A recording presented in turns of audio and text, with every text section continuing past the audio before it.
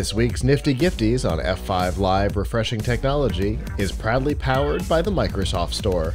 Whether you're looking for a new laptop, tablet, Xbox, games, or a whole lot more, you can get them at the Microsoft Store. Remember, current students, faculty, parents, and active military can save up to 10% off almost everything. To browse the products and learn more about the discounts, you can go to f5live.tv/Microsoft.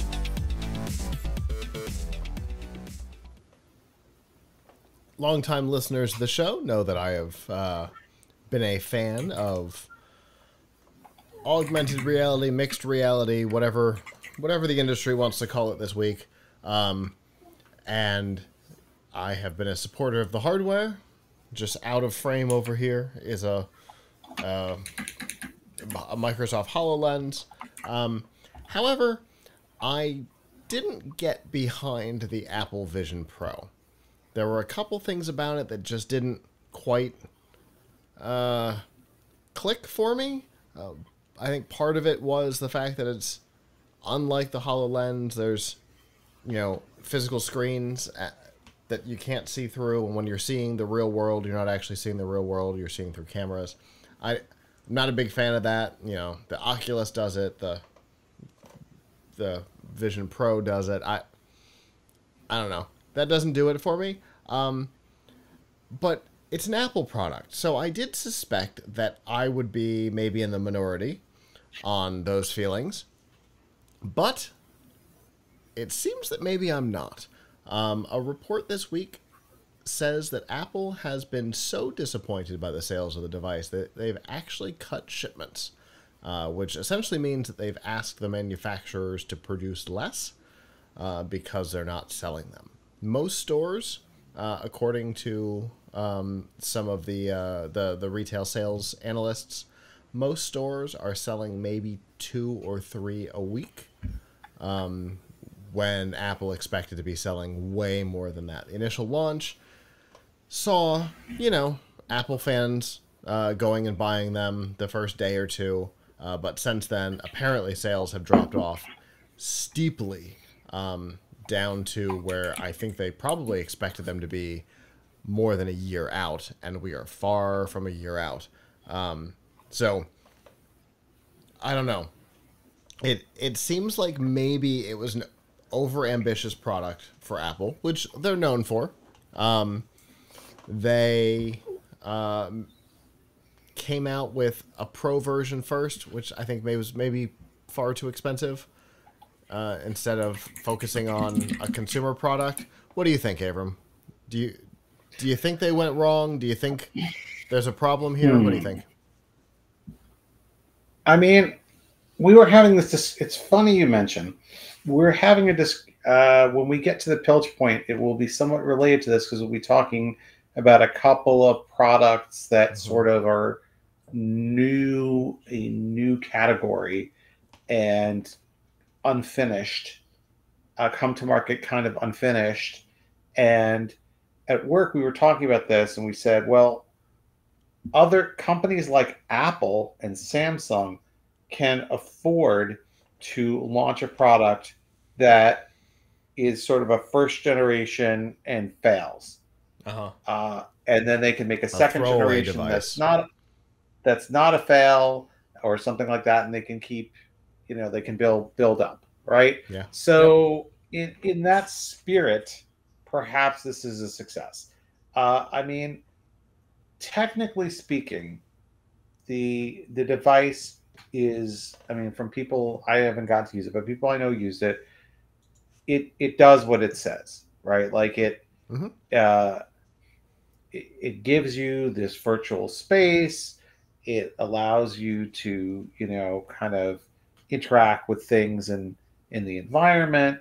The whole thing where you're supposed to see somebody's fake eyeballs through it is ridiculous. Freaky. But free, and it also doesn't seem to work very well because I had some people in the office wearing it and I couldn't see their fake eyeballs. Why even bother with that? So, if that added $200 to the cost, they shouldn't have done it. But But other than that, I mean, it kind of delivers what it says. Now the question is, so it's a technically astute product, right? But it's I think it has two problems, and they're both huge problems. Uh-huh. One problem is that I don't think, and I would love to get a survey of people who bought it. How much are you, a month in, how much are you using it? I'm going to Yeah. guess that a lot of people bought it who, I wouldn't say a lot of people who could afford it bought it. They said, oh, this is cool. This is the future. I'm going to be an early adopter ahead of the curve and buy this thing. And it was, how much is it? $4,000? $3,500. $3,500?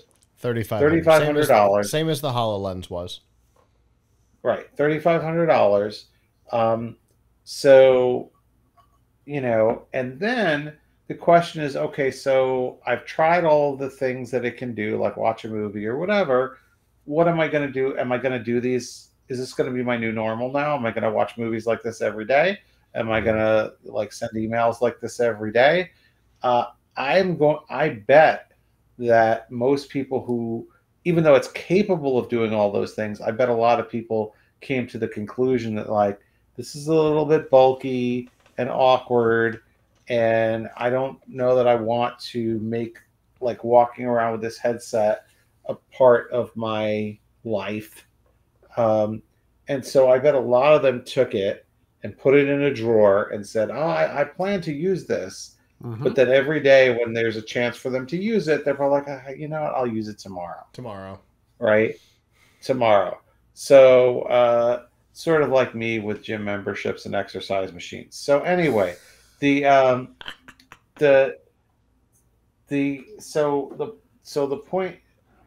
point is, I think a lot of people who were going to buy this bought this at the beginning. They bought it with the best of intentions. Mm-hmm. But then after using it, they were probably like, well, I don't know how this fits into my daily routine, into my daily life.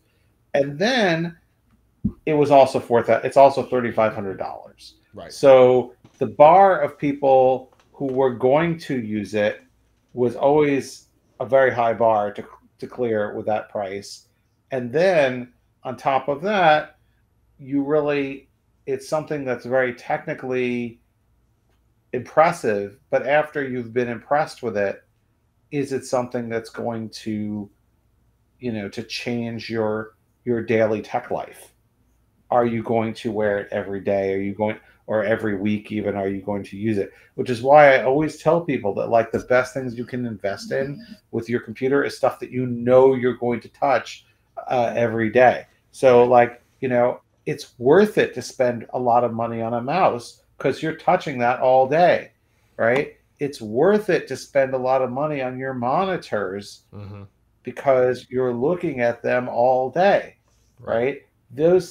It's worth it to spend $20 and get a comfy wrist rest because you're touching it all day. So the question is, if you buy a new category of product, is this going to work into your lifestyle? Right. And I don't know if anyone's done a survey of this, but I would bet that a lot of the people who spent good money to buy it probably said, oh, this is cool, but I'm not using it every day. I'm probably not using it much at all. Yeah, absolutely. And I have my technological issues with it, partially because I can't spend extended periods of time in an environment where I'm looking at a screen that close before my eyes start to cross and I get nauseous. But yeah, same. But even with the HoloLens, which is not that, right? I never found that wearing it all the time was the thing. I got it for some development purposes. I got it because there's some fun games on it. We've talked about doing some, unique streams with it. But in general, I bought it as a toy. I knew what I was getting when I got it, and I did not buy it at $3,500, right? I waited until I could get it on eBay for $500. Right. And at that point, it's like, look, people, I mean, people spend money on stuff all the time for, to collect it, to try it, whatever. I mean, a few weeks, I think I mentioned this in the last Filch Point a few weeks ago. I was at a vintage computer festival and people were paying like $300 for a Commodore 64. So, like, so to spend $500 on a HoloLens, I think is a great deal. But if you have something you can do with it, Right. so I think, right, like, but this, I mean, look, if I were Elon Musk or something, I would have spent my money on buying two of those and rather than buying Twitter. But um, because probably value is about the same now. But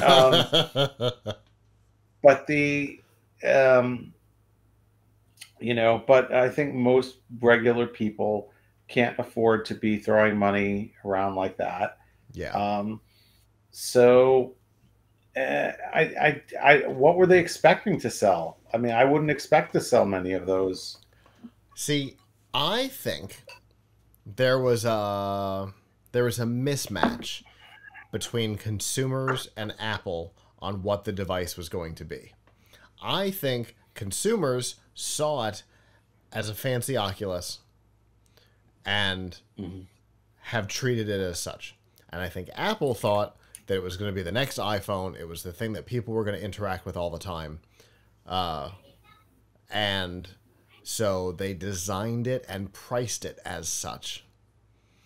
And I think that mismatch is where they've gotten themselves in trouble. I think that mismatch is the problem because consumers were never going to be interested in that. That was never what this product was going to be. And I think they just got themselves in trouble with it. Yep. So,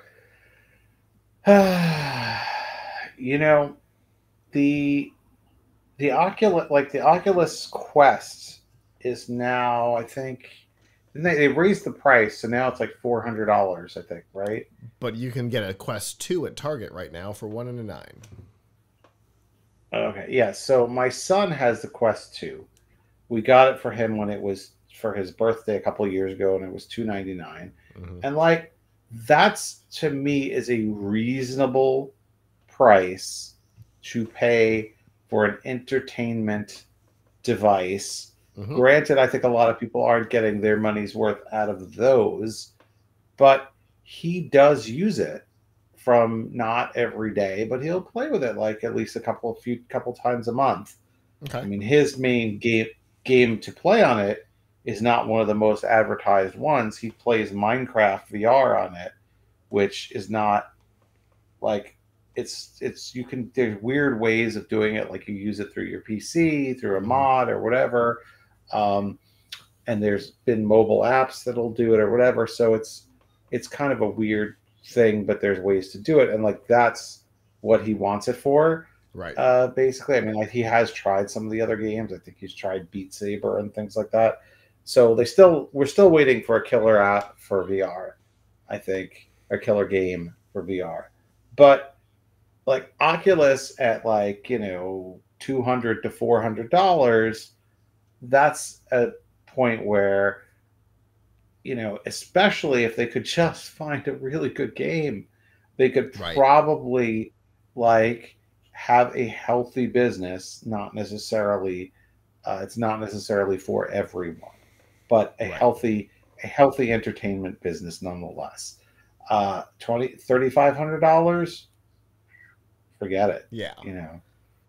And so it's interesting that you mentioned the goals of Oculus there. We might finally see said killer app or game for Oculus, because they just announced this week that Horizon OS is licensable, and they have partnered with a number of companies, interestingly including Microsoft. Can't wait to see what that means, to bring Horizon OS to other platforms, to other devices.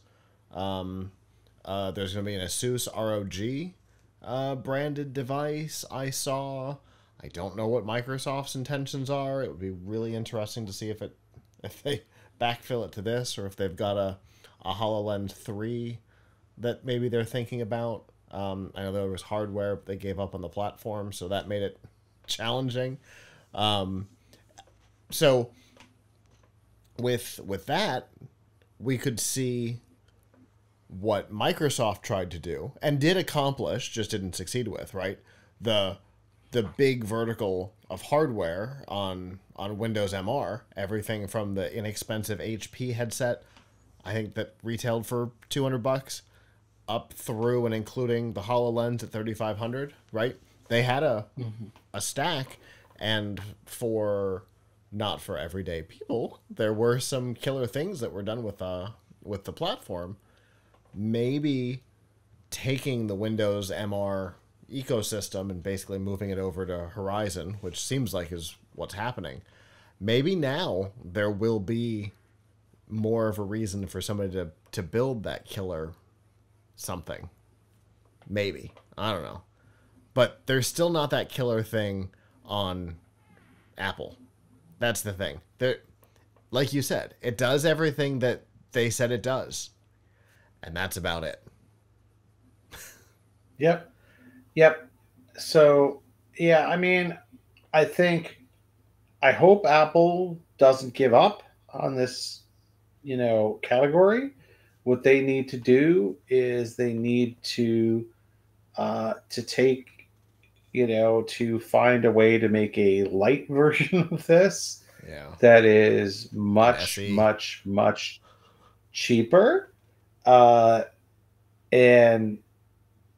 also, possibly lighter weight, but definitely cheaper. And try to find a reason for people to use it on a daily basis. Like I love the concept of it. Like, oh, I can go around my house and there's something in this room and something in that room, which is something HoloLens has, right? It's a really cool concept and, good idea, but you have to be comfortable wearing that all day and it has to be affordable.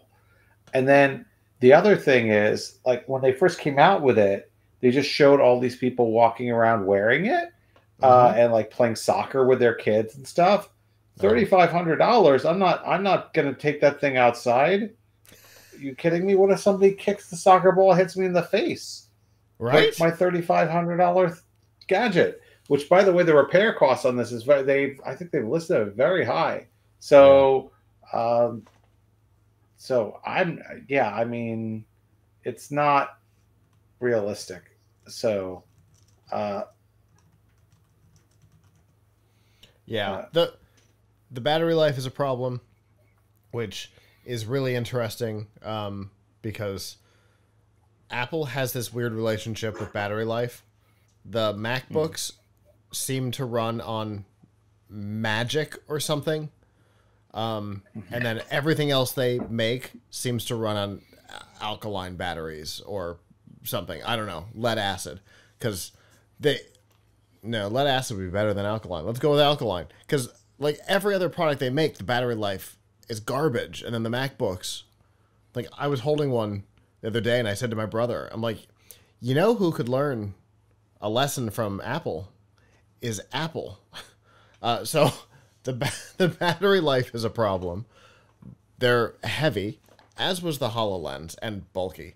And they're expensive, and there's no killer thing. They've got to figure out